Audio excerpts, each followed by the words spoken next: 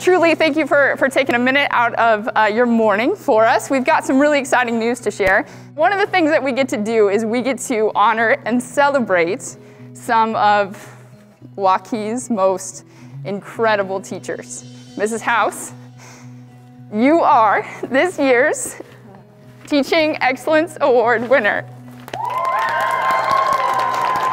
I think a very humble teacher walked into a celebration that she really deserved. She is incredible. She has taught me how to love students in a way that I didn't know could be so visible. I believe in showing up for kids every day, but she believes in like bleeding her heart out for her kids, and she believes in equity. Emily House stands out to me as an educator that is relentless in her advocacy for equity, for seeing students as human beings in front of her, always reflecting, trying to improve her practice every single day so that kids have the best experience and feel good about who they are in their own skin. I feel overwhelmed.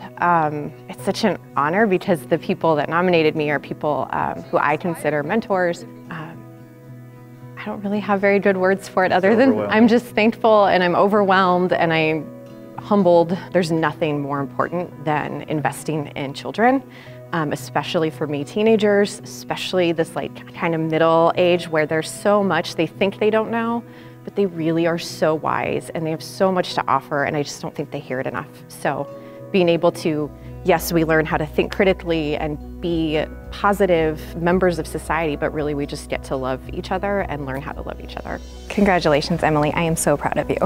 You deserve this so very much, and I know that you don't realize that you do, but that's exactly why you are beautiful and wonderful and deserving of everything that you've received today.